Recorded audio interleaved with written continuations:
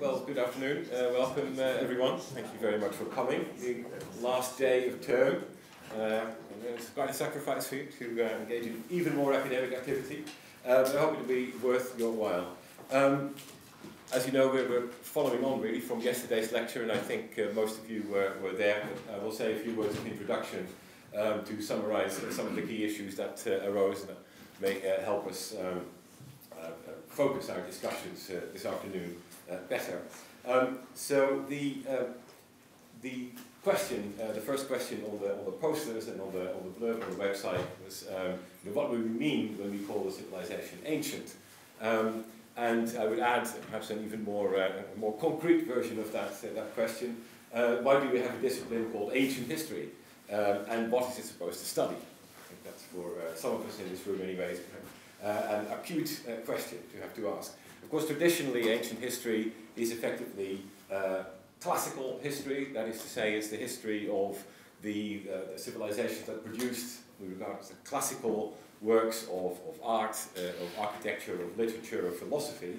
And by that definition, there's quite a lot of history of the same periods or earlier periods that doesn't register as ancient history because it hasn't produced what we regard as the European classics. Equally, by that definition, the Middle Ages can easily be dismissed as the stuff that came in between the creation of the classics and the rediscovery of these classics. And so that is a very Eurocentric and modern or Renaissance-inspired perception of what antiquity is. And in a way, recent developments in the study of classics have perhaps even reinforced that, and that has been quite a significant shift towards the study of reception of classics. And the interest in that is, of course, again, to focus very much on what was interesting for the modern world in these products of the ancient world.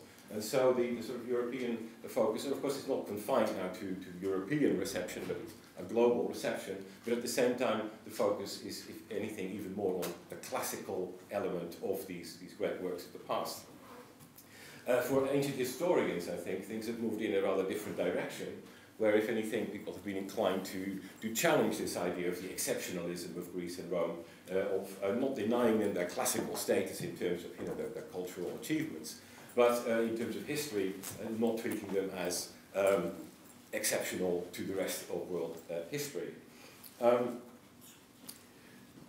Ian Morris's lecture yesterday is a really an outstanding, and some might even say an extreme case of applying this approach, saying ancient history, as we traditionally conceive it, is a very small part of a global ancient history, and we really need to study this global antiquity in order to understand the world at large, but also that particular bit of it that we traditionally study.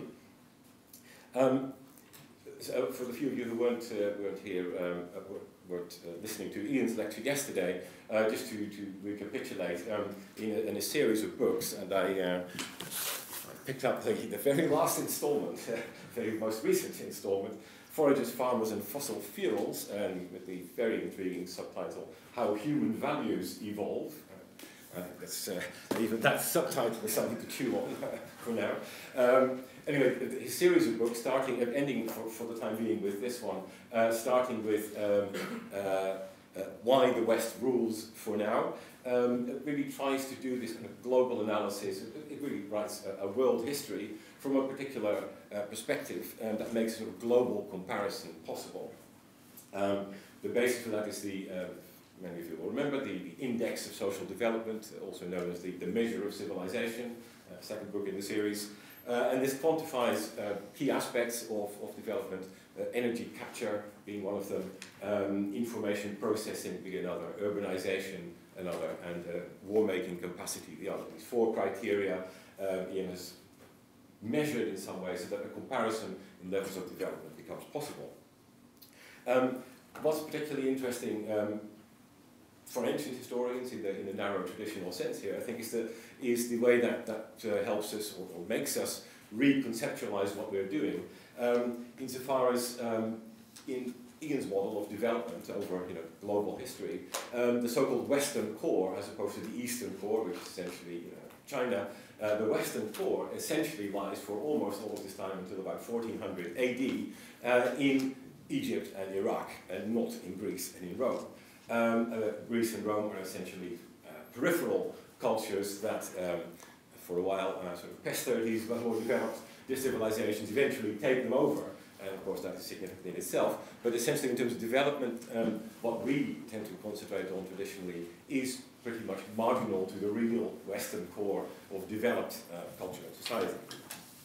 The interesting implication as well for the Middle Ages, I found that a very striking formulation, so I've written it down, in terms of core, high developed areas and peripheries. By 700 AD, that is 700 AD, the Islamic world more or less was the Western core, and Christendom merely a periphery along its northern edge. Medieval historians might find that a startling formulation, especially in our department, where the periphery is very well studied, biblically studied, but the core much less so. So this, I think there's really material here for a radical rethinking of what we do in ancient history and what we should be doing. And the question does become, is there still anything special about Greece and Rome? And Ian yesterday suggested that, after all, there was, and it's one of the things we should talk about today. But if I wanted to take his argument perhaps even further than he himself would do, I could say, well, really the only thing that's still special about antiquity is that the Roman Empire, at its peak, sort of represents a blip on the chart of development when it reaches its highest peak before the Industrial Revolution. But Greece, and it pains me to say this as a Greek historian, Greece almost doesn't register because it's not even a blip. So that really raises big questions for me. Obviously one conclusion that, one thing that Ian has argued very strongly is that we really should look at global antiquity. One could also then follow it up and say, well, why stop, for example, as Ian did yesterday at 600 AD as the end of antiquity? Is there anything that sets that period apart from what follows, again, until 1400 or maybe even 1800 with the Industrial Revolution? Is that all basically one big antiquity different from modernity? And so should we not only be looking at a global antiquity, but the whole history before the Industrial Revolution as one essentially undivided period? So these are some of the questions that we will be addressing. I would throw into the mix, because I mentioned it in the initial blurb for this workshop, maybe a third perspective, which used to be pretty popular, I think, and perhaps no longer widely accepted, but the idea that even if we don't set Greece and Rome aside on the basis of some special cultural significance for subsequent European history or culture, perhaps there is an argument to be made for Greece and Rome being in some other way distinctive in the ancient world, very globally and widely defined. And I'm thinking here specifically of Moses Finley's model in the ancient economy, which made a point of arguing that the ancient economy, at least, was sufficiently distinct from the rest of the ancient Greek and Roman economies, were sufficiently distinct from other ancient societies to be put together and had enough in common, they were sufficiently distinct to be separated from the others, and they had enough in common to be put together as an ancient economy. As I say, that argument is not very widely accepted anymore at all, but that would be potentially another way of looking at antiquity. Is there anything distinctive in Greek and Roman history, or what other definition of antiquity we might like to come up with, that justifies separating it out as something different from that whole global and enormous chronological span that Ian has so brilliantly managed to cover. Then, of course, the question also arises about the concept of antiquity as such. Corinna's response yesterday questioned that. What do we mean by antiquity? Is it not the case that basically every society and culture has, perhaps, I overstate your case, has its own antiquity, that there isn't just a single model of antiquity? And this is in particular where the Chinese story comes in, where we might have, we certainly have a concept of antiquity as well, but perhaps used in significantly different ways, or indeed in parallel ways, and we'll hear about that later. Finally, in a nod to the bigger project, which all this is part, the CREDOC project, the Centre for Research in the Dynamics of Civilization. It's worth saying, because perhaps Ian didn't say that much about his work in that direction, but he has posited a very strong and clear model as to what the development of the dynamics of civilization actually are. And I think, correct me if I do you a massive injustice, but the fundamental drive towards development, in his first book anyway, which I confess is the only one I've really read thoroughly, so not going beyond that. His first book, that the drives are, I quote, I think, lazy, greedy, frightened people trying to find ways to make things a bit easier, more profitable and safe for themselves as the fundamental drive. This then linked, we did hear that yesterday, to 4 structural processes that Ian identified, ultimately state restructuring, intellectual restructuring, geographical expansion, and economic growth. These are the 4 major processes that resulted from these drives. And these, we didn't hear about those yesterday, but they are highly relevant to the story. These processes are then frequently interrupted by what are, again, memorably called the 5 horsemen of the apocalypse. And these 5 are, that you can think of them yourselves, but climate change, migration, epidemic disease, famine, and state collapse. I think I hope I've remembered all the factors correctly. But that, we will have plenty of room for discussion perhaps later on if we want to take this further. But that is a really unusual case of someone daring to formulate a very clear and strong model and says, well, these are the dynamics of civilization. So if we all agree, we can abolish pre-doc and live happily ever after. But for now, we're going to hear from a whole range of colleagues who have very kindly agreed to speak on this theme, on aspects of the theme. And first of all, it's over to Eleanor Robson, Professor of Engineer Eastern History at UCL, who is going to be telling us, trying to get us to rethink Middle Eastern antiquity. Eleanor. First of all, a bit of an apology. In my rush to get out of my final class yesterday afternoon, I left my Mac adapter in that room, so I've just hurriedly transferred my carefully prepared PowerPoint onto this PC. All we're missing are the pretty UCL headers and I think one image, so I hope it will work. So I am, in the traditional sense, not an ancient historian. I have no Greek, I have no Latin. I was trained in the Middle Eastern Studies department. I'm a historian of Iraq. I happen to work on the oldest bits, but I also happen to work on some of the newest bits too. So what I want to do today is think about what we mean by antiquity from the point of view of the Middle East rather than from the Mediterranean. And I want to say to you, my conceit running through this talk, I think, is that antiquity is like the ocean. It has great unplumbed depths. It is a single entity, and yet there are parts of it which are significantly different, have significantly different ecological systems in them to others. And that it is useful to look at the whole, but it is equally useful, and I would argue vital, to understand individual parts of it too. So, let's start with the first question. Antiquity is like the ocean. So how deep does it go if it's like the ocean? So Ian yesterday was talking a lot about the first millennium BC, and really talking in particular about the axial age, the period that begins in the 8th century, so the argument goes, in which there were many big changes across the whole of Eurasia. Now, from a historian of Iraq's point of view, 800 BC, history, the writing begins in southern Iraq, also in Egypt, more or less 5,000 years ago. So we are talking deep time. In terms of prehistorians, I mean, I've taught students of the Paleolithic, you will say 3000 BC, right? We are really skimming the surface of that deep ocean, however deep we think we go, right? So, here is the period that Ian was talking about yesterday, the so-called axial age. And that is, thinking about in terms of ocean depths, a really great period to look across deep, wide spans of antiquity, because our ocean of antiquity is widespread to that depth. And indeed we can see, as the Middle East enters the axial age, those huge transitions in scale. So here is the Assyrian Empire, ruler of the Middle East in the early 1st millennium BC, at that point the largest empire the world had ever known.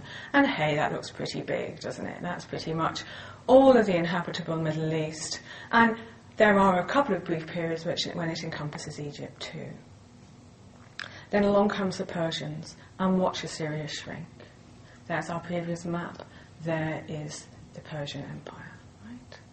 So suddenly, my little part of the world, southern Iraq, looks incredibly insignificant on that scale. But what southern Iraq has going for it is incredible chronological depth. So, from the point of view of the material I'm working on at the moment, the axial age is not antiquity. It is the far future. It is 800 years in the future. For my guys, this is thinking about Star Trek. It's unimaginably a long time in the future. So what can we do with material from the early 2nd millennium BC? Let me give you a little example from the stuff. This is really fresh, right? So you think 1800 BC, that's an awful long time ago. Surely we must know everything there is to know about it already. Quite the opposite. There is new stuff coming out of the ground all the time. I was in Iraq just 3 weeks ago. I'm a member of a project that's run from the University of Manchester, jointly with the Iraq State Board of Antiquities and Heritage, and partly funded by the British Institute for the Study of Iraq. I'm not myself an archaeologist. I leave that to the experts. I'm the one that reads the objects, the inscribed objects, as they come out of the ground. So it's an incredibly collaborative experience. There's Brits, there's Iraqis, there are professional archaeologists, there are academic archaeologists, there are students. And we are together trying to make sense in real time of what the diggers are finding. We've been going for 3 seasons now, a little brief one in 2013, 3 months last year, 2 months this year. We picked the site, or the dig directors, Jane Moon, Robert Killick and Stuart Campbell picked the site because it was of a manageable size. They picked it also because aerial photography showed very close to the surface a very large building that looked accessible and unusual. So here it is at the end of last spring, and you can see, even just on the surface scrape, huge walls coming out of the ground, but also some rather peculiar little, particularly over there, you can see these little things that looked at first like buttresses turn out to be little external rooms, so they're rather mysterious. I will also point out that round thing in the middle, which I will get to in a second. Within a couple of days of their first they hit clay tablets in cuneiform script. None of the diggers were cuneiform literate. I happened to be in the country at the time, and I was summoned down from Baghdad to read the tablets.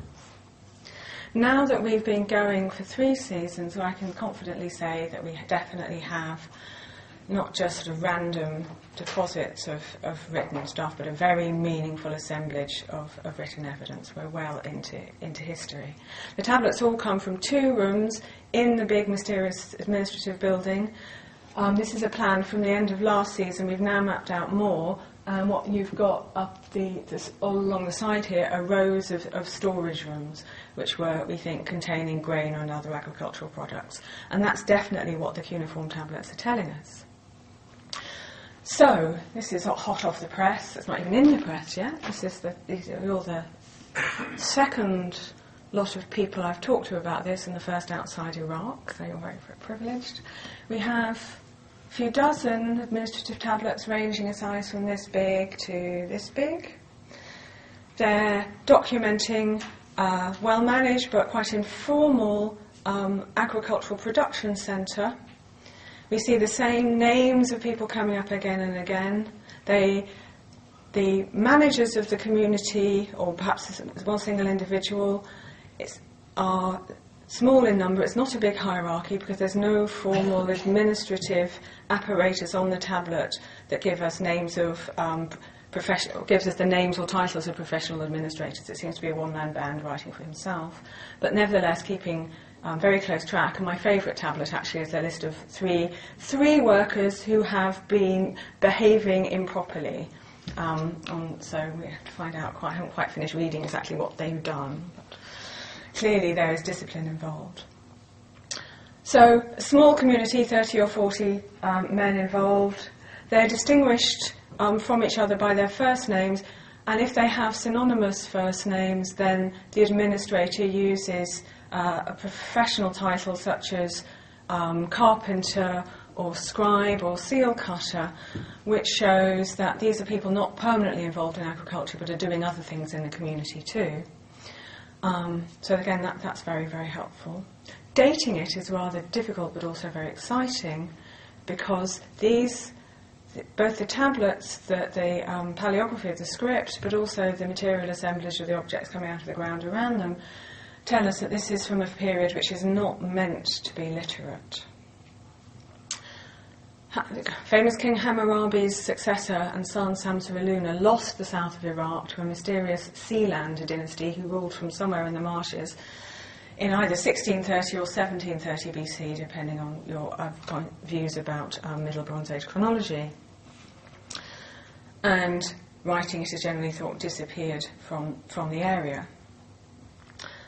There are a small group of tablets illicitly excavated and sold on the antiquities market a few years ago that date to a 7-year period towards the end of that. Floating through, we can't pinpoint it.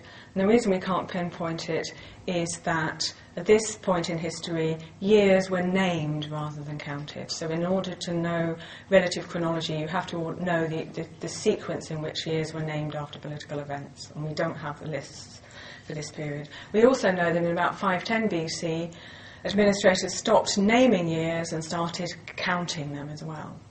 We have one very fragmentary year name in our little group of tablets, so that tells us that it must predate 510 and post-date either 1730 or 1630. We know that they are part of a much larger political system, because we have 3 references to deliveries of grain to the palace. Now, if only they told us where the palace was, then that would be a major excitement, because that would solve the problem of where the Sealand dynasty ruled from. We think it's probably the city of Ur.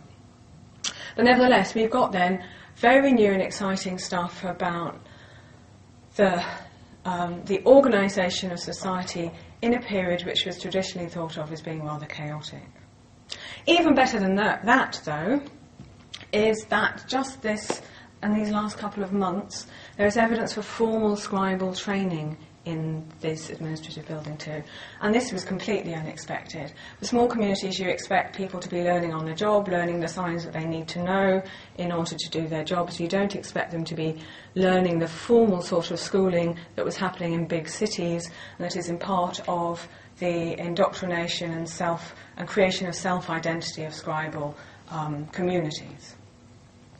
But our guys, our mysterious administrators whom we don't yet know, were teaching one or more successors how to write not just words for grain and deliveries and badly behaved workers, but elephants and hippopotamuses and lapis lazuli and carnelian. And so their intellectual world is so much larger than their small brown agricultural world of southern Iraq. They're thinking about and dreaming about a much more beautiful, colourful, larger world, in common with their counterparts in the big cities before or afterwards. So that, for me, is incredibly exciting. What's lovely about this is the tablets, we know exactly, because we're working on them as they come out of the ground, exactly where they're found. The administrative tablets that you saw before are generally very complete. They had obviously been deliberately kept, and then the building had been abandoned and the tablets left in situ. They're in the building with this mysterious round installation, which is very typical recycling facility for clay tablets. Not typically baked in Antiquity.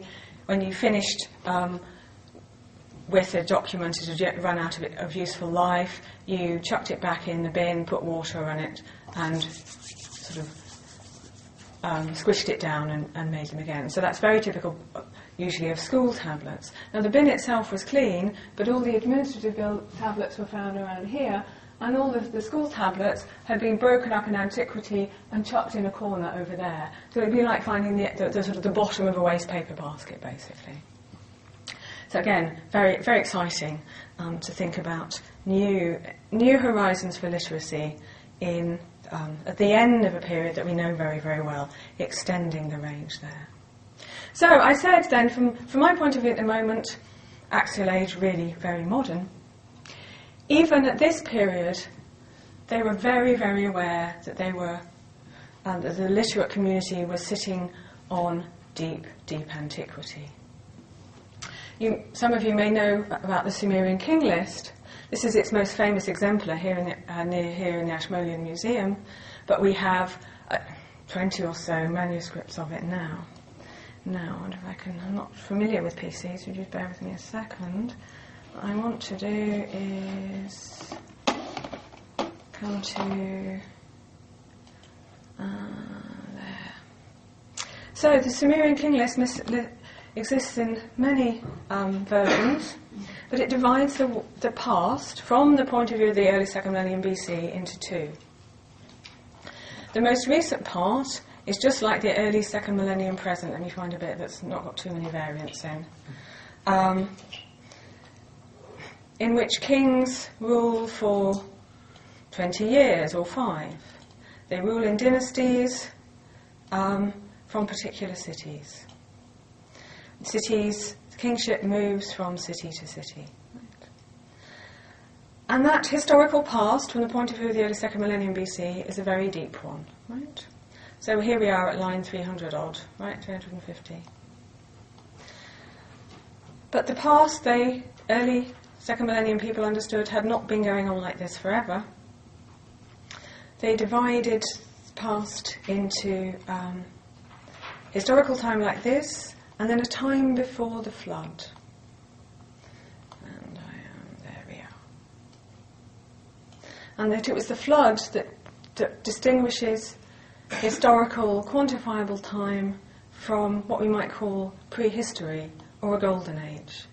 And there are other myths, there are much more perhaps textually interesting myths than this, that describe the gods creating humankind in order to look after them, but failing to build in any sort of self-regulating mechanism for breeding or dying. So that population just keeps breeding, human population keeps breeding and breeding and breeding and never dying, and so they become intolerably noisy to the gods, and the flood is a solution that the gods create in order to limit human population. And in this time then, kings rule for incredible lengths of time because they are, to all extents and purposes, immortal. So, for someone in the 18th century BC, they can see back very, very far in time too. Right, so we can say Antiquity is like the ocean, it's variably deep. Antiquity is not quite like the ocean in that we're not quite agreed as to where it stops, right? Where the surface of the ocean lies. And this is particularly the case for the Middle East, I think. Here are the standard textbooks in circulation at the moment, in use that Anglophone books that we set our students. Famously, Amelie Kurt's Ancient Near East, who says that the ancient... Oh, that should have been 330 BC, sorry, my typo. 330. Van der Meerup, a decade later, 323. Notice this is all about relinquishing the Middle East to Alexander the Great. Right? At this point, his Middle Eastern experts can stop and hand over to the classicists. French historian Francis Joannes begs to differ and says that the ancient Near East stops, Mesopotamia stops, with the last datable cuneiform tablet, 400 odd years later. And then, curiously, Liverani, most recently, rolls back from then and says, no, it's not the Greeks, it's not cuneiform, let's call a halt at the Persians. Right? So there may well be good pragmatic reasons for this, but it sends very clear signals to our students that Middle Eastern specialists can hand over at some point, perhaps with a big sigh of relief. An alternative, also recent, is a book called Ancient Empires from Mesopotamia to the Rise of Islam, which situates the Middle East in a Mediterranean and European context. It starts with Assyria in the first millennium BC, then sweeps west, and then comes back to the Umayyad dynasty, the first dynasty of Islam, and argues that that is the last of the ancient empires. So that's a very interesting take too, that's a very definite date, but then that's this very clear message that the Middle East is a precursor to European history. Karen Radner and I, a couple of years ago, ducked the question, or rather said the question wasn't a very useful one, and in fact, if we're going back to our ocean metaphor, then thinking rather about ecosystems within the past. And one natural cluster is to look at communities that bind together by particular writing cultures, because we are, after all, historians and access the past primarily through the written word, even if, as cuneiformists, we see that written word as having very clear archaeological context and very clear material form.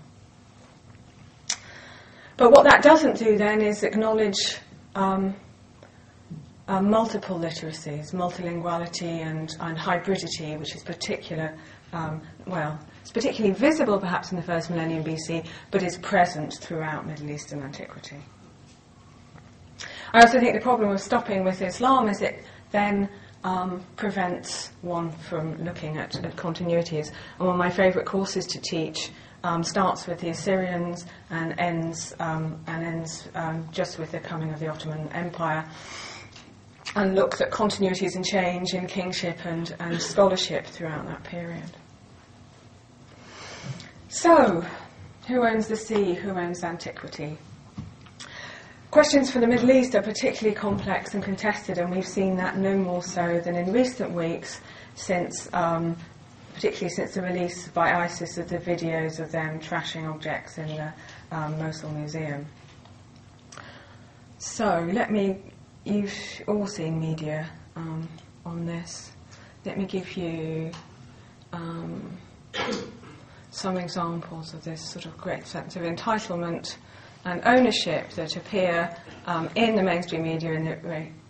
So here is Boris Johnson saying that this is absolute outrage and that he's ready to bear arms and go and shoot them down as a result of the destruction of the Assyrian Empire. Since when has Boris cared about the Assyrian Empire? I don't know. I mean, he's well known for his classical interest, but this is the first time I've ever seen him in print expressing any opinion. What's interesting too, and I think what's deeply problematic, is he sees the past, the heritage of the past, as something that is essentially rightfully ours, or something British, right? There are the heroic Victorian explorers who rescued this stuff from the Middle East and took it safe to the British Museum in the 19th century. And then there are the rampaging iconoclasts of the Middle East today. There is no room in this story for the academic Iraqi, the educated member of the public, the person who just wants to go have a picnic on an ancient site. People own the past in the Middle East just as they do here, and there is a local right of access to this stuff. Jonathan Jones in The Guardian, on the very same day, was bewailing why there was a day in which news had been reported that Saddam's tomb had been trashed in fighting in Tikrit, and he wailed then about, why are we worrying about this when the whole of the Assyrian Empire has been destroyed? I've lost the link to that again because I'm not on my own laptop. And I remembered that just exactly a year ago, he had written this article also in The Guardian, really generally decrying Assyria, ending this. Egypt and Greece were civilizations. Assyria was not. Assyrian art is indeed cursed by the blood and gore it celebrates. Assyrian art itself casts an evil spell. So that's how much Jonathan Jones loves the ancient Middle East, right? Saeed's Orientalism much, folks? We tend to think, oh God, 1978, been there, done that. And yet, we need to keep teaching it to our students. It is all pervasive. Middle Eastern antiquity is ours, the West's. Middle Eastern antiquity is corrupt and decadent.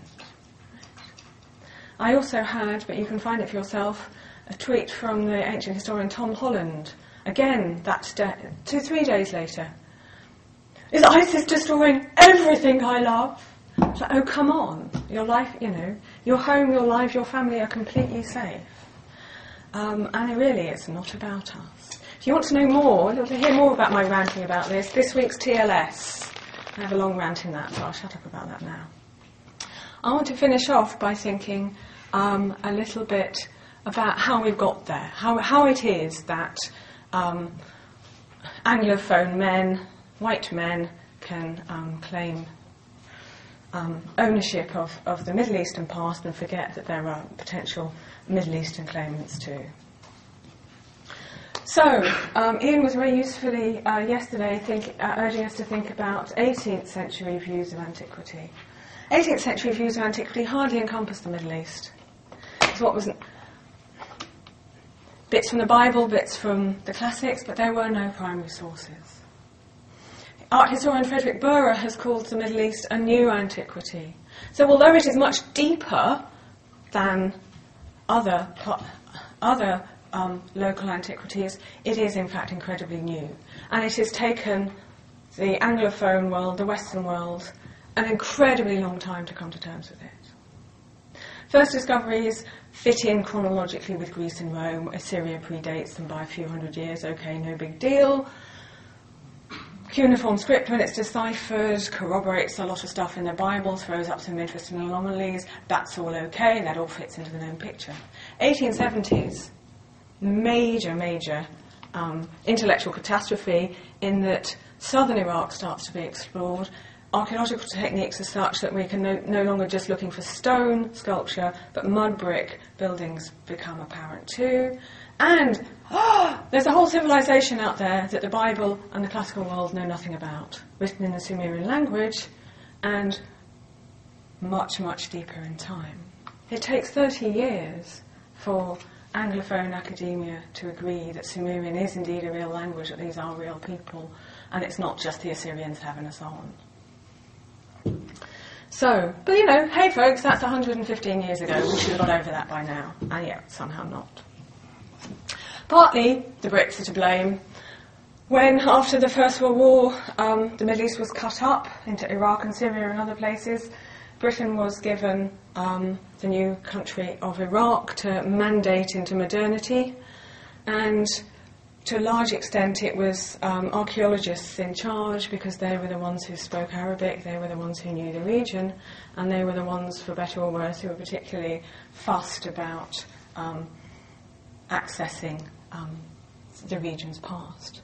Gertrude Bell had been phenomenally important in setting up the country and creating a very British-style monarchy there. But once all that was over, she was sidelined and given antiquities and heritage to look after. Sorry, some of the words have banged into her picture. And she very much treated it as her local fiefdom, and indeed the British Museum lobbied very, very hard that the British should retain a complete monopoly on excavation.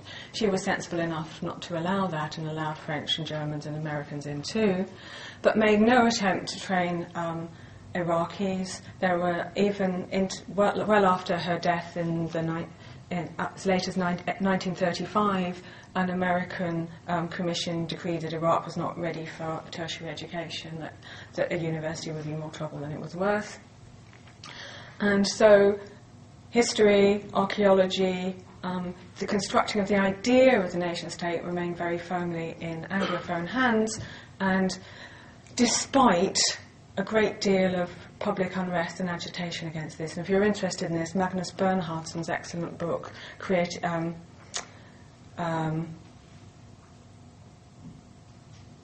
mind blank, Plundered Past, something A Plundered Past, from 2005 is very, very good. So when the mandate ended in 1932, at last there was a chance for Iraqis themselves to establish their own sense of history.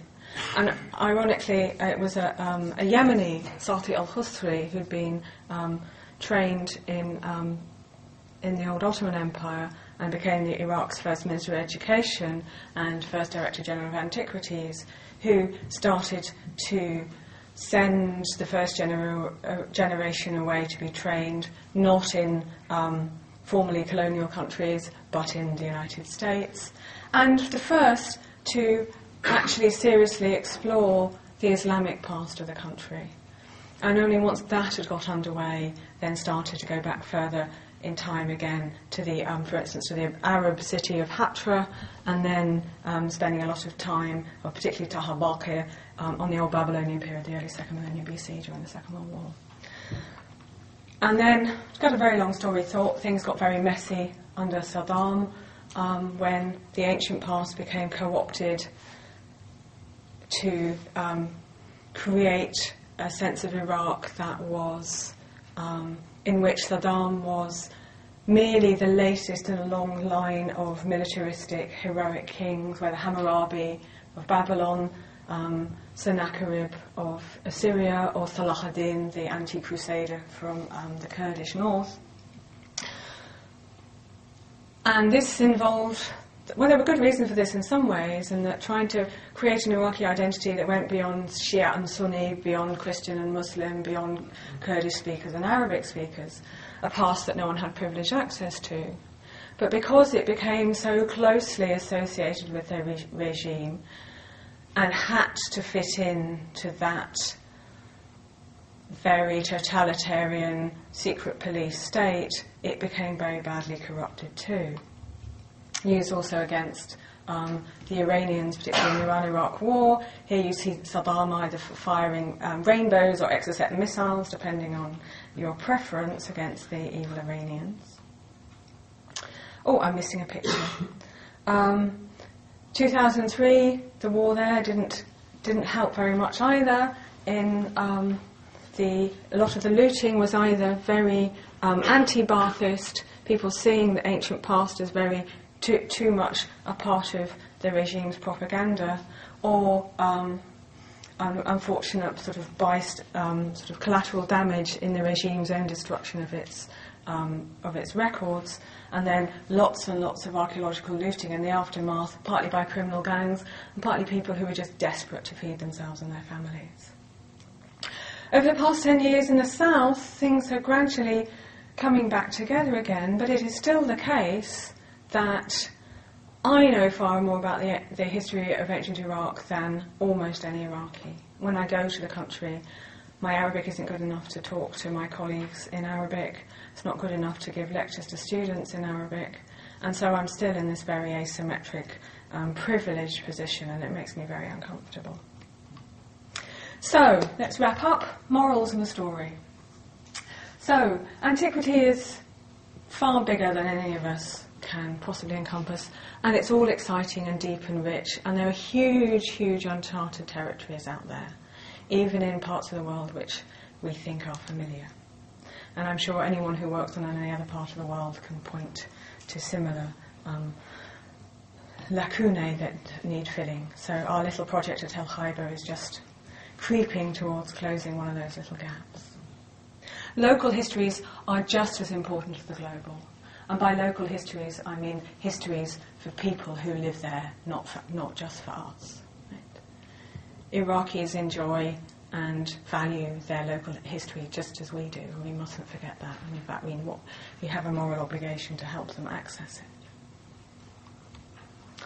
And I think this is also very important. I'm afraid this is the one point in which I beg to differ with Ian from yesterday. He was arguing very strongly that the Greco-Roman world is particularly important. I would simply say it is particularly familiar. If we go back to our ocean metaphor, it's part of the oceans that have been not overfished, but very heavily fished, let's say. Right? And just because it's close to us and near to us, it may seem important to us right now, but Is it necessary? I would argue not. And I think it's just as important to get out into the unfamiliar territory and explore those too. And they may turn out to be just as important and exciting and confusing and fascinating as the familiar Greco-Roman world. This is important too. I think this is really important. I think we have particularly if we're working on antiquities of the world outside Europe. And even if we are, right? We are the privileged few. Right? We are the one. Our lives will never be at risk by what we do. Right? I have colleagues who have risked their lives. One in particular I'm thinking of who went out when the Daily Mail had a stupid ISIS have destroyed the walls of Nineveh thing on the 31st of January. A colleague of mine got in his car and he drove around the walls of Nineveh in ISIS-occupied Mosul just so that we could tell the Daily Mail they were wrong. Right? They're working without books, they're working without internet, they're working in incredibly difficult situations, and yet they continue to do that. Encouraging local communities and our own communities beyond academia to understand antiquity, to make it more accessible, can only be a good thing. Having a strong sense of your past is going to be nothing but good for social cohesion.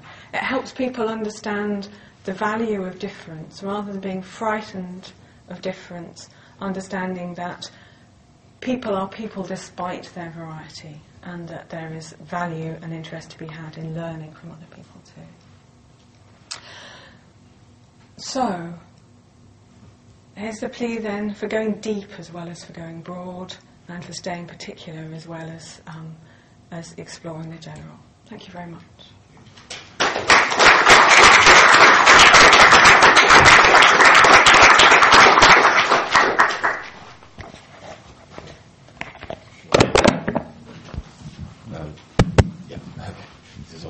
I think we're going to have a roving microphone for questions so that it can all be properly recorded. But just to, I thought I'd just done and I'm not. Just to say thanks to Eleanor first of all for a very important contribution to today. The challenge, as it were, to global history by putting a deep local history in. Maybe not in its place, but alongside it, I guess, is really very important. And there were many other aspects. The indigenous perception of antiquity, I guess, the modern periodizations of antiquity are only just two other elements of the material covered here, and I think all of them very relevant to today. So, any questions on any of those angles would be very welcome.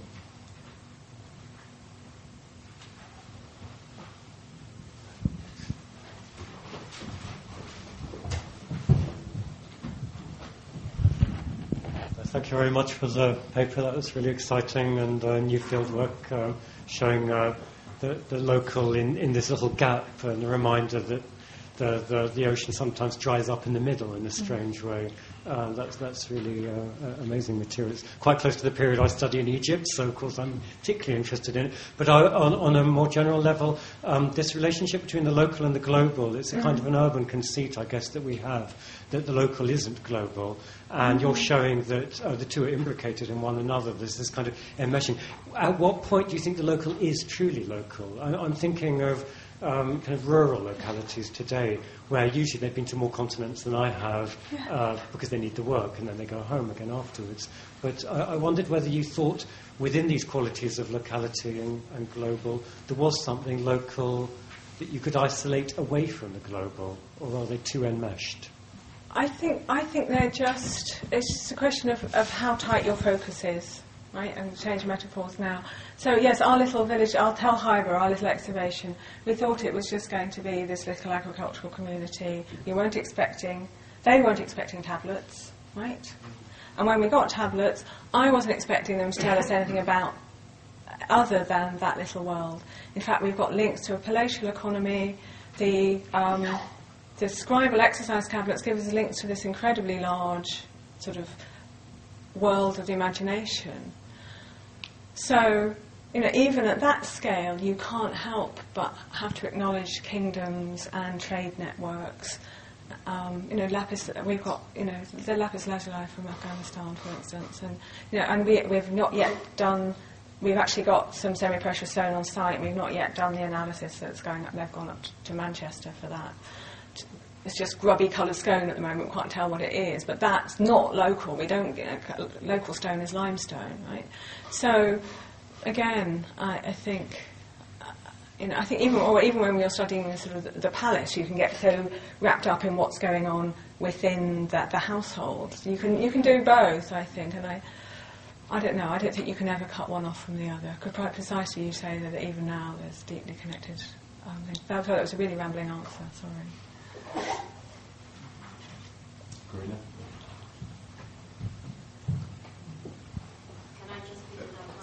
Well, I think it needs to be recorded. The recording might pick you up. Karina first. I was really interested about this relationship between what Syria happens to be portrayed as in the media, as bloody, corrupt, violent, and what, the advancement of research that steps so far away from that. And the reason why I was wondering what you make of that relationship is because when you set up the slide showing the sort of chronology of the new antiquity as it was established in the 19th century, it reminded me that exactly at that point in time, Etruscan antiquity was being, properly fashioned almost as an academic discipline. And that's where the Etruscans began to appear to everyone's eyes as bloody, violent, oriental. And that bloodiness, violence, and oriental status of the Etruscans has remained in much of the literature, scholarly literature, because Etruscan archaeology is classical and therefore portrayed by the classical sources just like that.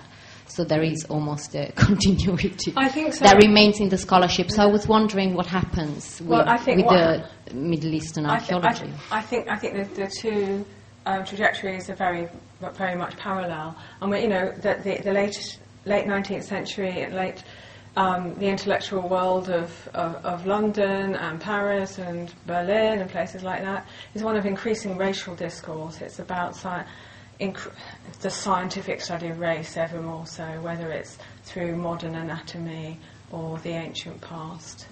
And that, whether it's social Darwinism or nascent anti-Semitism, there's a lot of it about. And so that happens naturally. And one of the excitements of discovering the Sumerians is it's not a Semitic language, right? And therefore it can be claimed as this sort of pure origin without having to worry about. So there's huge arguments about whether the origins of civilizations are Semitic, i.e. Babylonian, and Assyrian, or non-Semitic, i.e. Sumerian.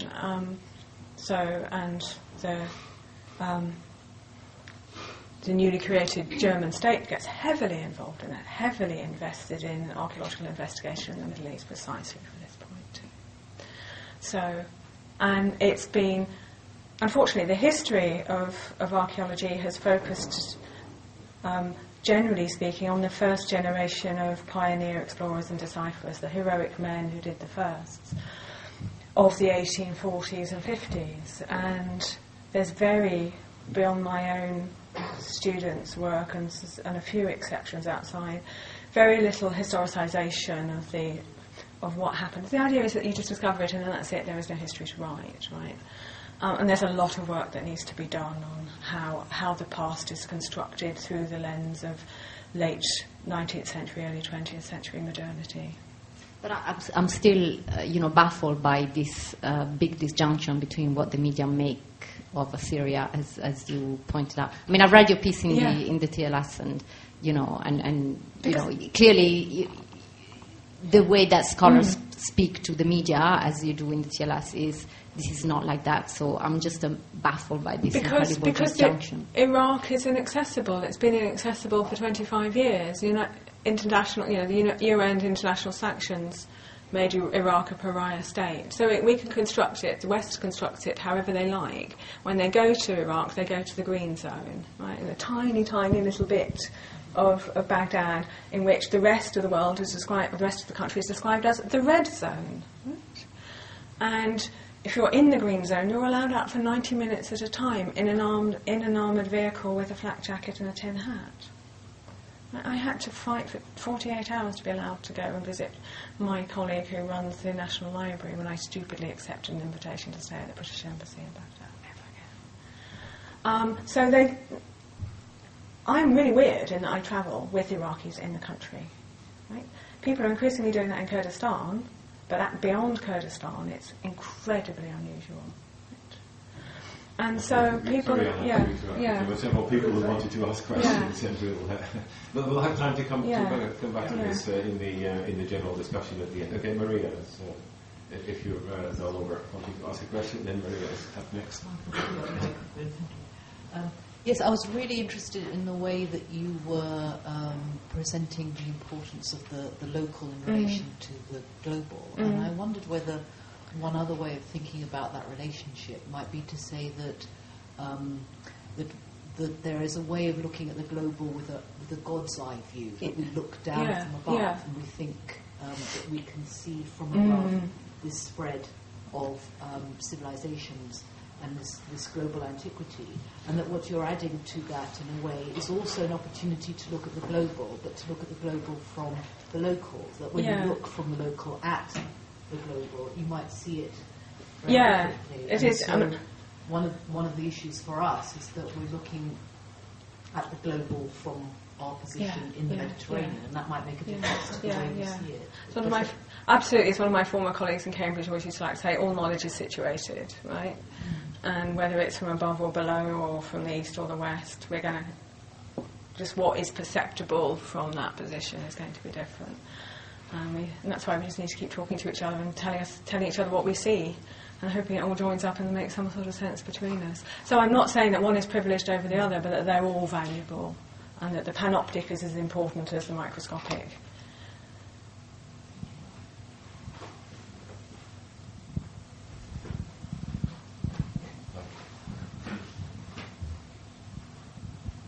I mean, following that point about the, as you say, digging deep or going deep, in a way, how deep does antiquity go in that respect? Because if you dig really deep, then you're into a sort of a prehistory, which finally ends up, 100,000 years ago, and everybody comes out of Africa. So actually, you end up in another kind of panopticon view. But it's quite interesting to know not what the lateral spread is, but what does deepness mean? Well, I mean, if we're talking as historians in terms of survival of legible text, if we take that crude... Well, I'm saying if we do, that's one measure of doing it, right? And that's But you don't in practice. Well, I'm a historian, I do. I don't know anything about the Paleolithic period. I know that there were... the Shanadar caves exist. Now you have your objects. As you say, I mean, you're excavating, you're visiting excavations. Yeah, so... involved in excavation, you're involved in material culture. Yeah, but I always have been, But that's what Middle Eastern historians do, because all of our stuff comes out of the ground, right?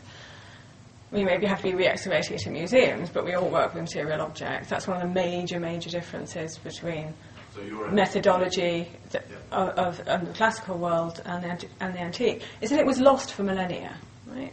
We don't have a continued tradition of learning. This is Berber's point. It all had to be rediscovered, and it all had to come out of the ground. So, again, that just necessarily forces us in a different way of thinking, because we don't have a continuous tradition.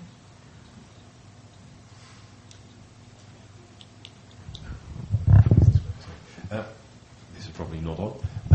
If there are no immediate questions, so we have a lot of time for discussion at the end. We have more than an hour, I think, about an hour. So it might be a good idea to move on to our next speaker. But let's thank Eleanor again for a wonderful paper.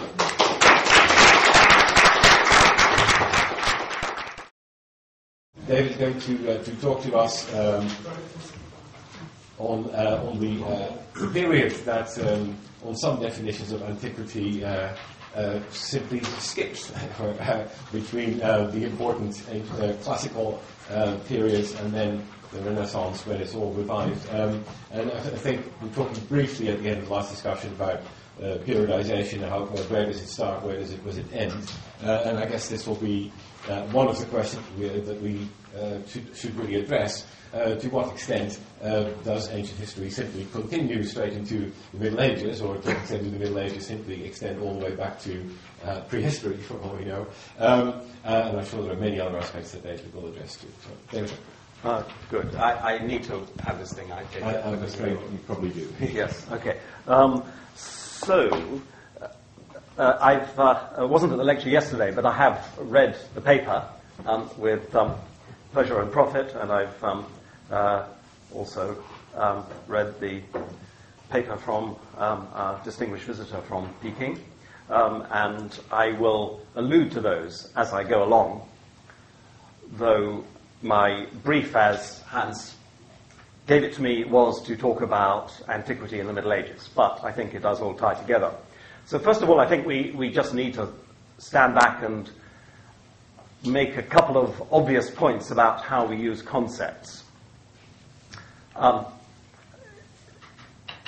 you see from the handout, the social scientists, anthropologists, historians distinguish between emic and etic concepts, that is to say, the concepts of the people that we're studying, the emic concepts, and the concepts of the analytical observer, the historian or anthropologist, social scientist. And we need to think about in which sense we're using the trio of antiquity, Middle Ages, and indeed modern. In fact, in my own view, one really needs to add a third to this trio.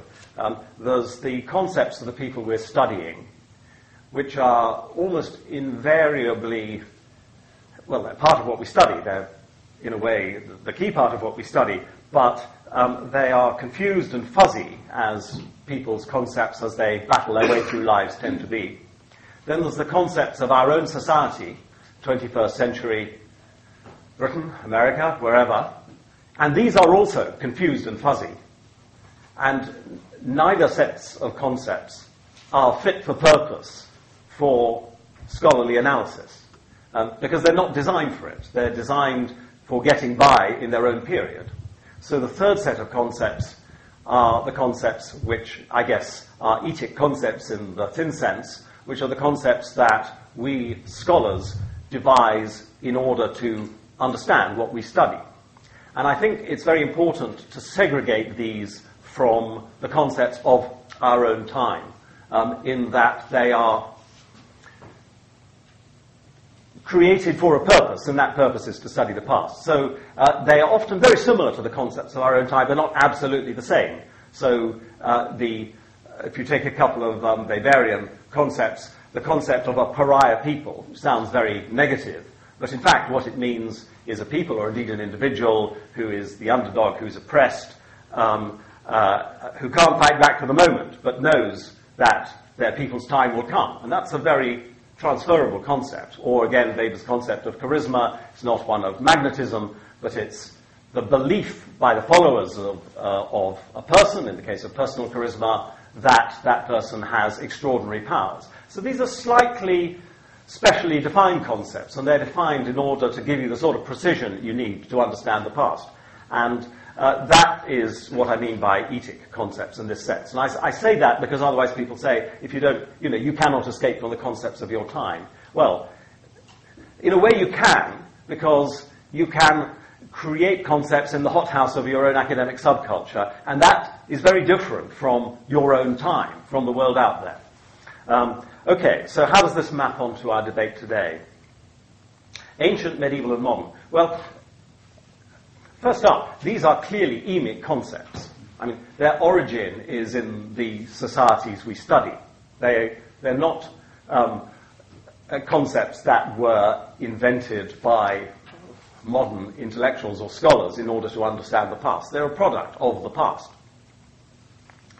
And secondly, they are a rather peculiar product of the past in that the concept of the ancient was developed about 1,000 years after antiquity as we now understand it. So the concept of antiquity or of the ancient world is developed by humanists.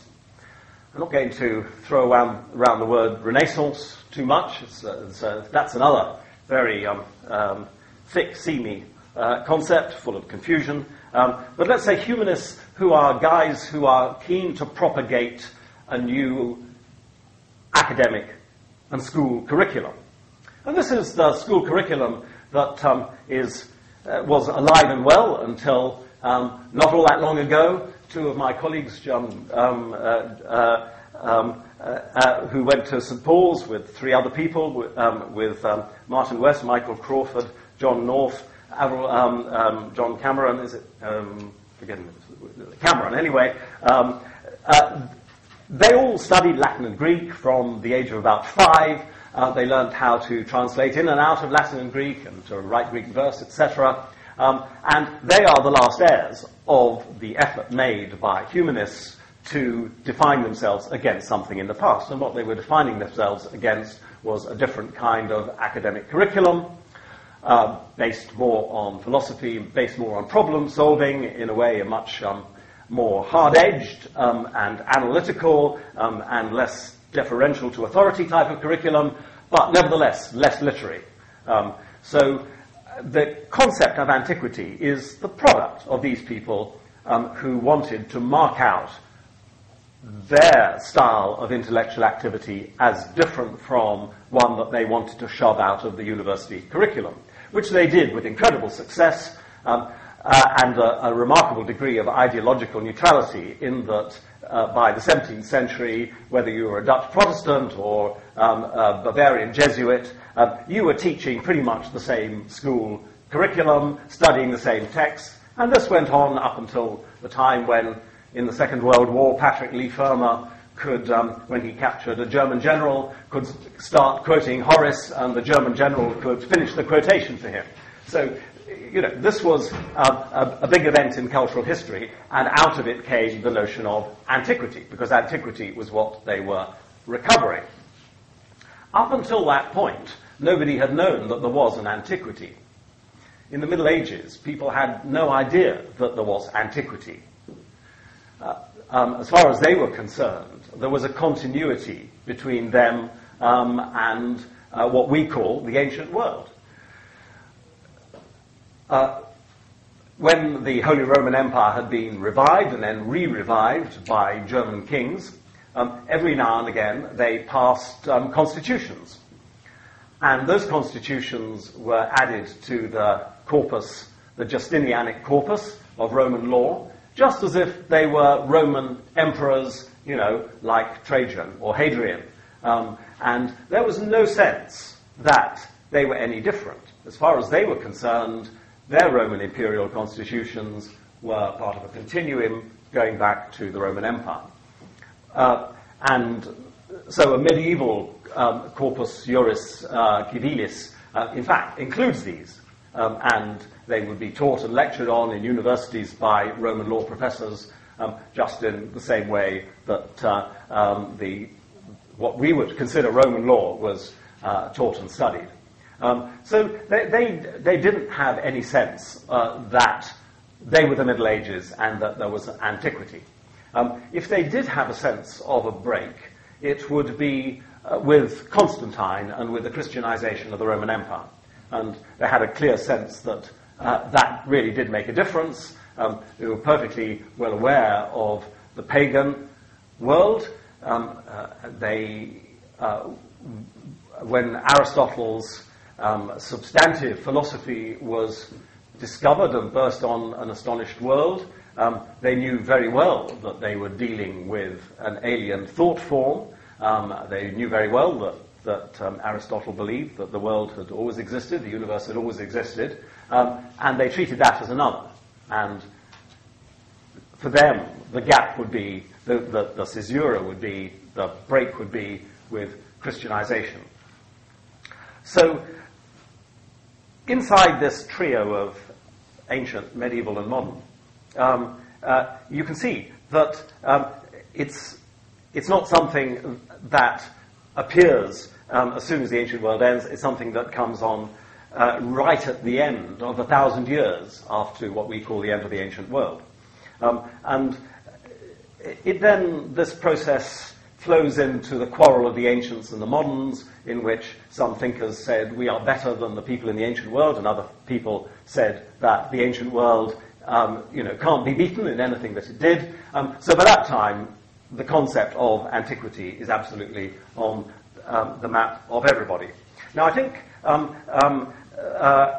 this is quite relevant to Professor Wang Mingming's paper, because this particular process doesn't map at all onto what we find in China, as you so skillfully described. I mean, it was a beautiful paper. I read it with great intellectual pleasure. And of course, you do show that there is the notion of an ancient.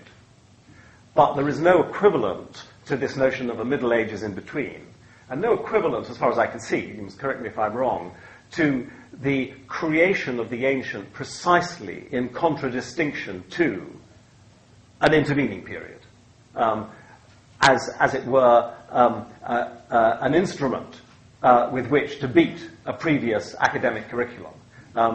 So in this scheme of things, when people in China do talk about ancient and modern, it's ancient and modern, rather than ancient, medieval, and modern. Now, moving on to etic concepts, Professor Morris also actually moves pretty seamlessly from ancient to modern. There isn't really any space for anything in between in the paper that I read, and again, with tremendous pleasure. The ancient world, of course, goes back a long way, and it extends right up to, well, the date varies from place to place, but nonetheless, really the understanding is that you are ancient until you're modern, or that you move into it. So that's a different analytical framework, but it is an analytical framework that's very different from that emic concept that was developed by the Renaissance humanists. That very unmedieval schema of ancient, medieval, and modern. Well, the very fact that I say that the schema is unmedieval and that I do use the word medieval on a daily basis shows that I do think, in fact, that the notion of the Middle Ages and the medieval does have some point. That is to say, I do think it's a not totally useless etic concept. It's an ideal type, in the sense that it is one of those words that we use because we have to get to grips with the infinite complexity of the past. This is really what all ideal types are doing as you face this just mass of facts, infinite numbers of happenings. You couldn't even describe what you did and thought in one day yourself. So how are you to get a grip on thousands of years of history? You do this by simplifications, and then you move out from simplifications to more accurate representations. So your ideal type is like a sketch map, which you constantly improve on and elaborate. I guess by the fact that I use the word medieval, I show that I don't really think that a twofold schema of ancient and modern is adequate for all purposes. And I suppose you can only adopt a schema like that if you focus on really a very materialist conception of history, if you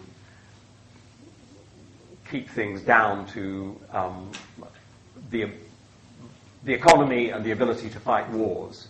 Once Professor Morris got on to religion, I thought he began to be on rather shaky ground. I mean, he says, I think I quote the phrase in my handout, that bureaucratization and commercialization made the idea of god-kings just too implausible. Well, you think of Roman emperors. In the West, only god-kings after their death, and the famous quotation from the Roman emperor when he was dying, "Oh dear, I'm becoming a god." But in the Greek East, of course, the emperor is a godlike figure. So the I think this sort of schema doesn't work particularly well for religion. But quite apart from that, I think it leaves out too much of what historians, and especially historians of religion and culture, but also actually material historians, consider important. And this is what we call the Middle Ages. So I would defend a periodization which does distinguish the Middle Ages from Antiquity. Though I wouldn't make too large a claim for it, but it seems to me that it's something worth doing. Actually, I feel almost apologetic about it because what it tells you is too elementary and too obvious. What it enables you to put your finger on is that there is a massive decline in material well-being round about the 6th or 7th century. It, more importantly, I think, draws your attention to the breakdown of the imperial taxation system. There is a system of the Roman Empire which you could crudely describe, as many of you know better than I do, as a system by which you suck taxes out of a very large area, bring them to the center, and use them to pay for roads and legionnaires who control that large area. And once that central taxation breaks down, then you have a different kind of world. People didn't always realize it. Merovingian kings continued to collect taxes for quite a long time after they were necessary in order to pay legionnaires, and they just used to accumulate them in barns. More and more bullion would be accumulated in barns because they assumed that this is what you did if you were a king. But the system had fundamentally changed by then. So I think that is a point that is worth marking in our terminology. But it's a very crude one. I mean, you don't need any analytical insight to see that some pretty major things change in the West with the barbarian invasions. And you don't, obviously, need to be reminded that it didn't happen in the East. These are just well-known facts. Nonetheless, they are convenient for purposes of organizing curricula, for organizing syllabuses, when you're discussing replacement of colleagues, etc. You usually have to think in terms of what period you're replacing. And if you are trying to present hundreds of years of history to undergraduates and who have to learn it all very fast, you need to have some sort of structures of that kind before you go further. And similarly, at the other end, where you're going to end it all, you could say that you should end it with humanism. But actually, I wouldn't say that. I mean, the point at which the humanists create antiquity is not actually a really fundamental change in culture or society. It's a change in the educational curriculum and in the image of history, but not really in the rest of society. All that sort of book art stuff about, the spirit of the discovery of the individual and the world and man is pants mostly, really. I mean, it's there isn't really a fundamentally different worldview. There isn't really a new secularism. Most of the subjects of Renaissance painting are religious for a long time, and Renaissance humanists, the presents they give to each other are often presentation copies of Augustine or Ambrose or the Fathers. Somebody like Machiavelli with his strident secularism, or one or two people in the Florentine Renaissance who are reacting against Christianity, are really very exceptional. On the whole, this world of humanism just takes on the colouring of the society around it. It's somebody with a new kind of education who gets top administrative jobs, and that person will write propaganda for a republic or for a signore, a dictator, or will write Protestant works of polemic or Catholic works of polemic. It's not in itself a fundamental change. Most other things go on the same. But the real change, of course, is so obvious that, again, you don't need anyone to tell you. It's the Reformation. I mean, the Reformation really does make a massive change to Europe. It changes the belief system of half of Europe. It changes the balance of power between church and state in the other half of Europe. But, this is not a clever thing to say. It's an obvious thing to say. So this sort of periodization, I think, is just a handy way for practical purposes, for elementary courses, etc. But it doesn't have any deep interpretative significance. Now, that is worth saying, because if you go back 100 years, people really did think that periodization had deep interpretative significance. And this assumption did produce, in fact, some very fine works of history. Although I was a bit scornful of Burckhardt's Civilization of the Renaissance in Italy, still a historical classic. And an even better historical classic is Huizinga's, I can never pronounce his name. Is there anyone Dutch in the room? Thank you. Very good. Yes. I can always say it when somebody says it to me, and then the next time I try and say it, it comes out wrong again. His Waning of the Middle Ages is also within this framework that periods have a deep significance, and what he is saying in the Waning of the Middle Ages, or the Autumn of the Middle Ages, is that this represents the end of a period. And there is a whole ideology of history behind this language. And the ideology is the notion that somehow every period has got, as it were, a center, a formula which sums up the structural similarities between art and literature and law and politics. Somehow it all comes together in a central point.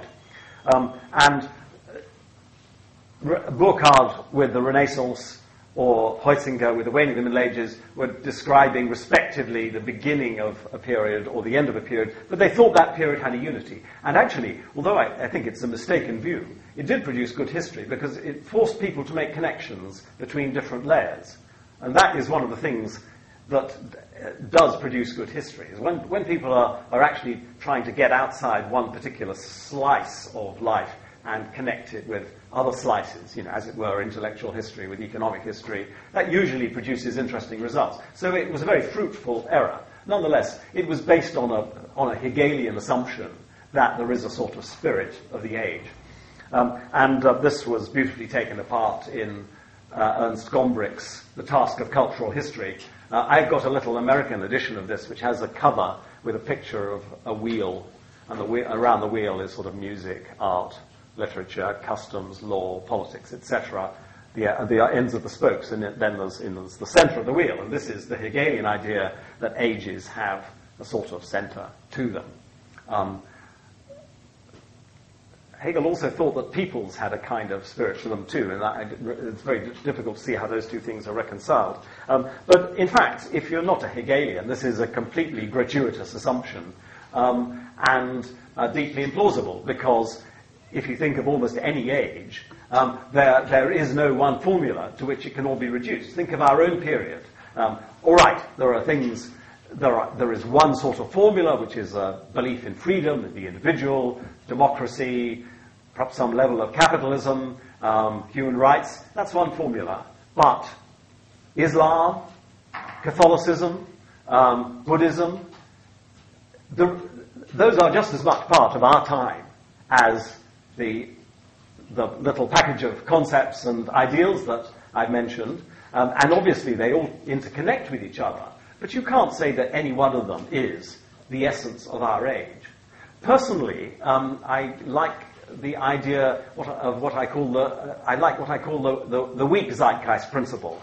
Something I proposed long ago, and nobody took the slightest bit of notice of it, to my astonishment. But I still think it's got something going for it, which is the notion that at any given period there isn't one zeitgeist, but there may be half a dozen formulae which actually do capture very large parts of life at the time. And those formulae are not reconcilable with each other necessarily. They can't be brought into any kind of unity. But nonetheless, they are like a zeitgeist in that they do bring together, many different layers of life. And you just have to accept that there isn't only one of them. And then the zeitgeist principle becomes quite valuable again. But of course, it ceases really to be a key to periodization. And for that reason, I don't think that we should attach too much significance to periodization. Actually, the last bastion of this conception of history, of course, is Marxist history. because Marxist history also believes that there is a sort of last analysis, and that in any, when you're kind of in the middle of a phase of history, you can bring things back in the final analysis to slavery or feudalism or capitalism or whatever it is.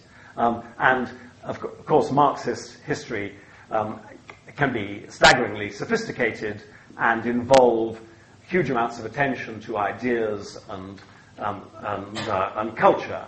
But the phrase "the last analysis" will be the giveaway that ultimately this all can be explained in terms of a social and economic substructure, and that eventually it will be displaced by changes at the level of social and economic substructure.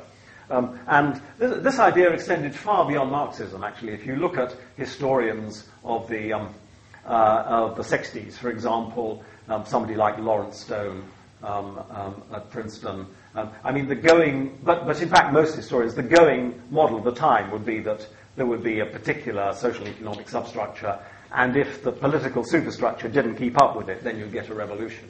And these were people who, had never been a member of the Communist Party or anything like it, but nonetheless they went with that kind of model. So I think that within Marxism you still have this sort of notion that there is a central point which gives identity to a period.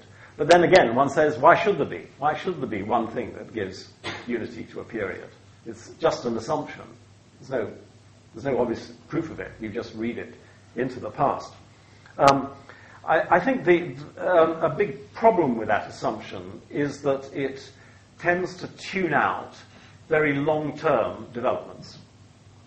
And I think that the key problem with taking periodization too seriously, not using it just as a crutch, but treating it as a kind of a major intellectual resource for analyzing the past, a really good ideal type as opposed to a rather crude and basic ideal type, is that it distracts attention from those things that run right through different periods. And Eleanor was talking about this as one of the things that tends to get left out, precisely the things that run right through, perhaps from the Antiquity into the Islamic world.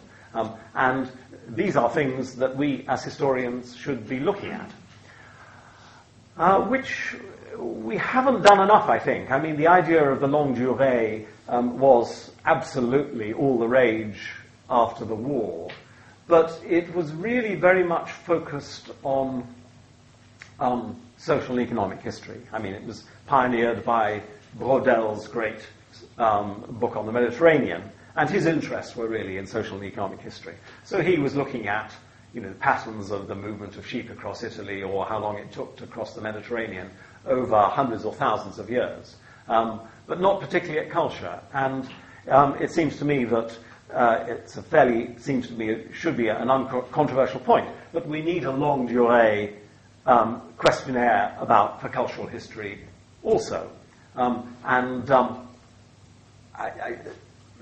I don't think this is particularly common. I mean, it has existed in the form of the history of unit ideas, if you think of something like Lovejoy's old book on the Great Chain of Being. So people have traced the history of certain ideas right through time, and they've done that. But that's rather remote from social history, generally. And I think that perhaps what we need is a longue durée history which brings together intellectual history and social history and cultural history, so that we can see the development, as it were, going down into society without simply subsuming it into the social and economic. I think that a useful concept for this, in fact, is the German sociologist Niklas Luhmann's concept of autopoiesis, self-making. He sees society as being made up of not as being a system, but of being made up of an almost infinite number of systems of one sort or another, so that something like the history of ethics could be a system, or ethical inquiry. And he sees these systems as, in some sense, self-contained. They have a life of their own, but and they do have structures of expectations, but those can change. And they're like a conversation that rambles on through time. And I think some intellectual history could be reformulated in that way. So you're not just studying the history of one idea, but you're studying how, as it were, you set the parameters of a conversation and then it continues through time. So I think that would be true of the history of ethics, for example. But what I really want to talk about is some of the continuities between antiquity and the Middle Ages, and in particular, the religious continuities. Now, I put on your handout a brilliant quote from Perry Anderson as a footnote to his passages from Antiquity to Feudalism, which I guess is about antiquity and the Middle Ages. And I thought it was extremely honest footnote. It was in a footnote, not in the main text, in which Perry Anderson, who is working, of course, in a Marxist framework, points out that nobody has really focused on the way in which Latin Christianity has retained an identity from the ancient world through the Middle Ages into the early modern world, and so on. And this seems to me a really serious object of inquiry, and I think he was on the money in drawing our attention to it.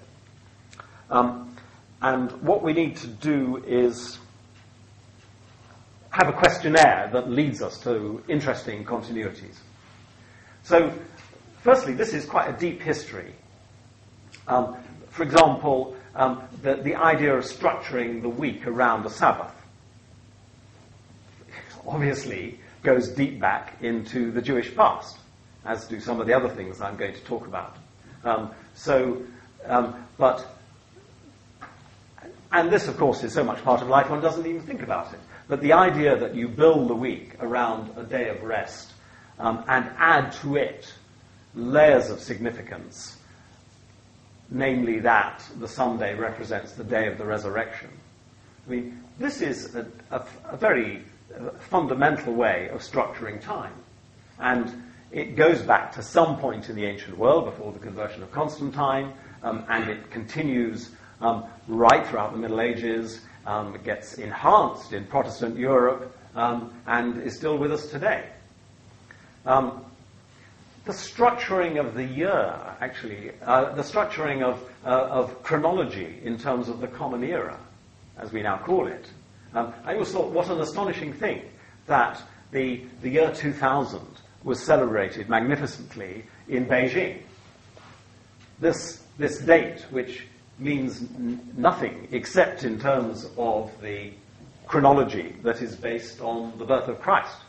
I mean, this shows how a way of structuring time has become dominant in areas where the belief system that gave rise to it has no purchase whatsoever. So, again, this is a very deep structure.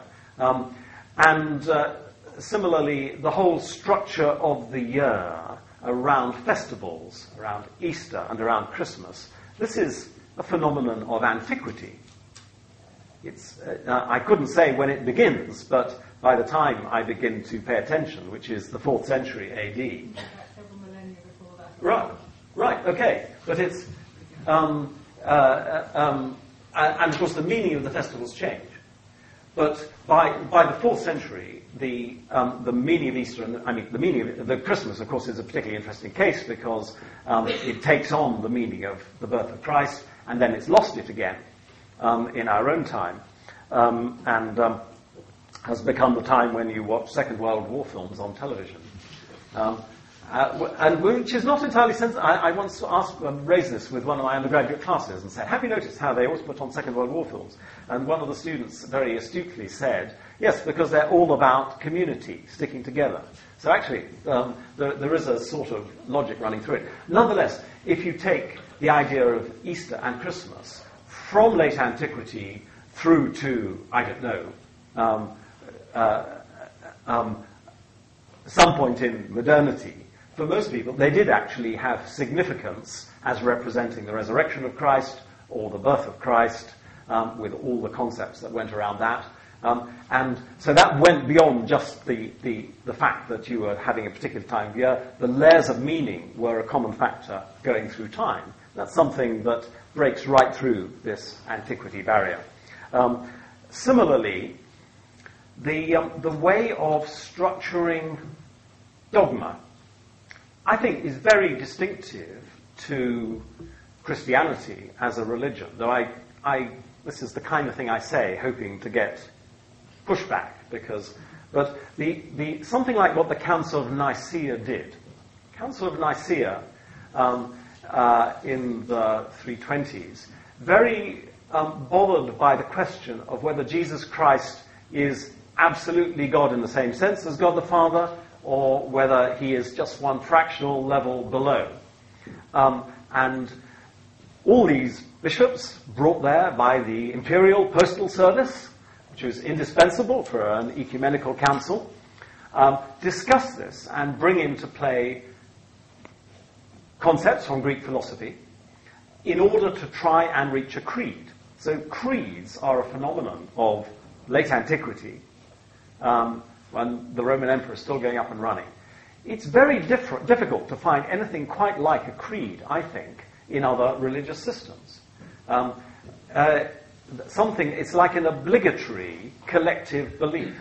Now, you find tremendously elaborate theological religious ideas in all of the major religions, but these complicated attempts to resolve paradoxes of the religion in a formula, like how can you have Father, Son, and Holy Spirit and yet one God, or how can Jesus be God and be man at the same time?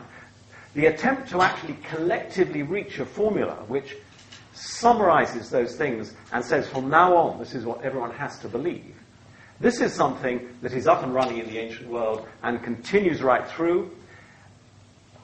The formula reached by the Nicene Creed, or the Council of Chalcedon, if you can push antiquity a little bit further for the natures of Christ, fascinatingly, this is absolutely accepted by the Lutherans and the Calvinists. So in the Reformation, these solutions, which were so controversial in their day, continue to be common ground between the Catholics and the Protestant Reformer opponents. This is a battle. Pardon? Not the Orthodox. No. The Nicene bit. Yeah, but there was the split in 1054 was a part on the question of the nature of God. There wasn't really a split in 1054. Actually, the real split was in 1204 with the Fourth Crusade. That was until then until they didn't think of themselves as being a separate religion. The peculiar nature of the clergy, and this is common to Orthodox and Catholic religions, this highly structured clergy, this tremendously hierarchical clergy. The best conceptual scheme for understanding it is, I think, Louis Dumont's Homo Hierarchicus, applied to the caste system in India. And obviously, it's totally different in that it's not hereditary in the same way. But the notion of hierarchy, of difference, somehow as being a good thing rather than as being discriminatory. And the many levels of the clergy. This, again, is a huge continuity that runs right through late antiquity, and of course is heavily influenced by Judaism. We had in our department, who was that, Wertzeger, who worked on Babylon. I think she pinpointed the moment when that came into Judaism, that sort of very hierarchical structure. So actually that's a notion of the priesthood, which goes back to Babylon and continues century after century, in the Middle Ages, out of the Middle Ages, and on. The very high degree of condensed symbolism, to borrow Mary Douglas's phrase, of the rituals of Christianity in late antiquity, again, and with the Greek Orthodox Church, can continue right through. Monasticism is a product of late antiquity and continues right through. Canon law, the collection of canon law texts, the idea that you regulate life by that the clergy regulates their life by canon law texts. Again, these are the product of late antiquity. The first papal decretal is towards the end of the 4th century, Pope Siricius to Humerius of Tarragona. Nobody then knew that the Roman Empire in the West was going to collapse. So all of these things are continuities that run right through. And where these things are concerned, the Antiquity, Middle Ages division makes no sense, in my view. For that reason, I think perhaps we should treat this sort of periodization as a crutch that we kick away and pay just as much attention as Eleanor Robeson was saying to those things that run right through. I wanted to add just one last thought about the particular way that we do this sort of global history. And this is more a statement of kind of my personal view of history than something that I can sort of declaim with any authority. But I'm really not happy with this developmental approach to world history. This idea that there are stages that every society that goes through. And I realize this is in direct contradiction to Professor Morris's paper, though not necessarily. I mean, and I would strongly advocate instead the approach of the mature Max Weber. Now, the mature Max Weber is often thought to have had a developmental notion of history. And he's usually presented as seeing history as leading up to modernization, bureaucratization, and so forth. In fact, I think, and that probably was the problem he began with, but that is not what he was doing at the end of his life. And if you look at his Wirtschaft and Gesellschaft, actually, he's doing something different. He's doing a different kind of global history. What he's doing is global analytical history. And the difference between analytical history is that chronology is not your framework. Your framework is thematic. So he would say, take a topic like bureaucracies, and then he would say there have been 5 great bureaucracies in world history. And then he would list them, the ancient Near Eastern bureaucracies, the later Roman Empire, the medieval church, the patrimonial state. And then, from then, he would go on to look at the differences between the bureaucracies. But basically, he was not trying to suggest that there were stages that every society went through. Instead of which, he was trying to provide concepts which structure comparative inquiries about different societies. Now, it seems to me that Professor Morris's approach could well be adjusted to do exactly that. I mean, the idea that it's an ideal type, that unless you have a developed state, you can't have an empire. Well, yeah, I mean, that does make sense. There's no reason, though, to make that a stage that societies have to pass through. And I think that probably the main danger of this sort of ancient, medieval, modern periodization is precisely that it, despite the fact that we all gave up the idea of progress generations ago, it's still there, this notion that somehow we are working our way through to a more modern and more progressive future. And I think that's something we need to get away from by looking more at continuities, and especially by doing our global history analytically and comparatively rather than as a sequence of our gradual ascent towards our own glorious present. So, thank you.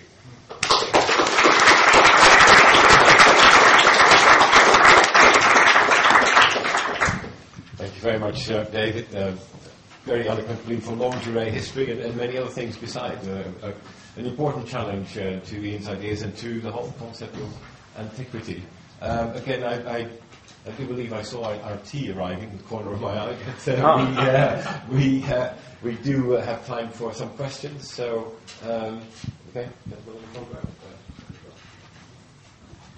The one term you didn't use was civilization.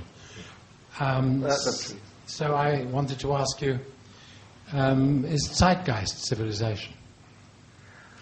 No, to me, a zeitgeist is an attitude of mind that shows itself in unexpected places in different departments of life. It might be a certain dualism of secular and religious overlapping together, which might show itself in the kind of text that people write, but also in the conception rulers have of their duties. So it's anything that runs through different levels of life. So in fact, if you take sort of Gombrich's the wheel with the things around it, a zeitgeist could be like that, except you just don't assume there is one per period. He used the word culture. Yeah, he used the word culture. I think he was using it in a fairly broad sense. I mean, I must confess, I'm not really getting in. I'm not thinking of just high culture. I'm thinking of continuum of culture and society. And I'm not actually really sure about this notion of civilization. I think this was something that somebody in UCL came up with, that we should have. And somebody, not probably, I mean, I hope, did the person who come up with this in this room? Yes. Okay, sorry, I beg your pardon. It is contestable, because if you take something like the work of Evans Pritchard on the Newer, for example. Now, this is an illiterate society. By the time he had finished writing about the Newer, he said he had learnt far more from them than they ever could from him. And of course the Newer have long since turned into Kalashnikov-toting marauders. But at that time, who is to say that's not civilization? And of course, if that's civilization, then where is the line between civilization and non-civilization? So I think it's a good concept to get us talking, but I wouldn't particularly use it as a structuring concept of my own work. Sorry, Marie, I didn't realise that you were defending it. I'm not really against it. It's fairly debated. That's the whole point. Yeah.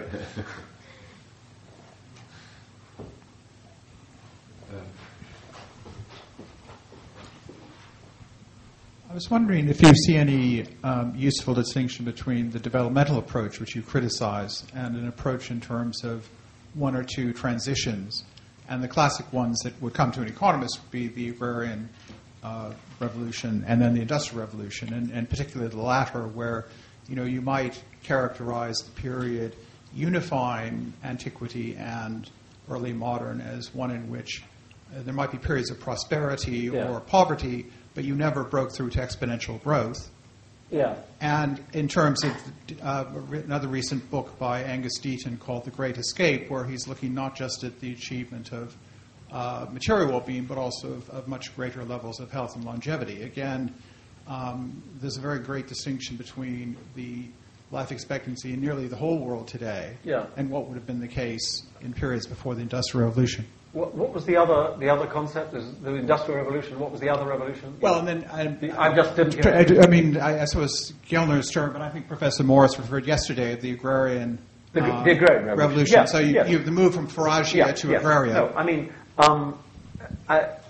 obviously, I'm not denying the extreme importance of those changes. Again, it's kind of a no-brainer that both of those things transformed history. And I suppose to that extent, you can see a process. So the Industrial Revolution one of them happened so far back in the past that it's before most of what we study.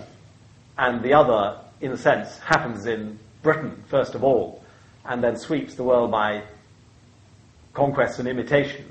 So it's hard to see it as something that every society would go through. That's to say, we will never know whether, if industrialization hadn't happened in Britain or in Europe, whether other countries would have got to it eventually. We'll never know. How can we ever know? So we can't really see this as a sort of stage that's built into human development. So we're left with the agrarian one, which I grant you, but it was a long time ago.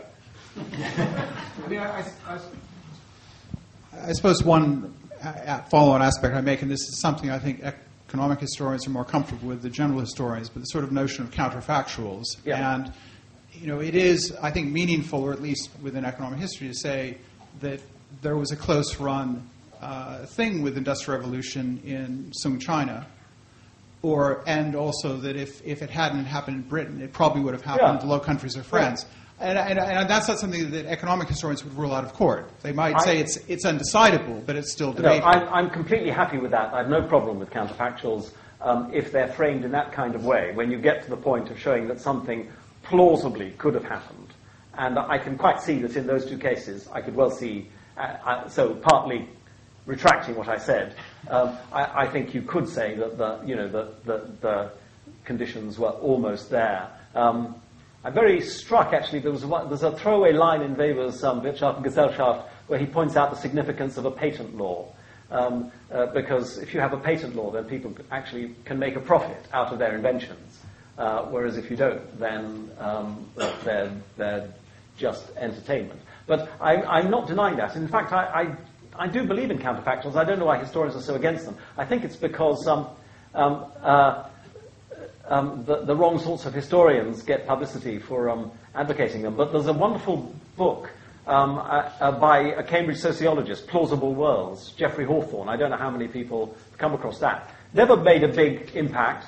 Absolutely superb. I think pretty much a knockdown defense of counterfactuals. So I don't have a problem with that, and I agree. You could easily convince me that, say, China was at a point where it probably would have happened if it hadn't been swept aside by the West. Okay, I think we could go on, and we will go on, but perhaps later, because the tea will be getting cold next door. Yes. It should be in room 23 next to this. But before we do the drink tea, let's thank David again for a wonderful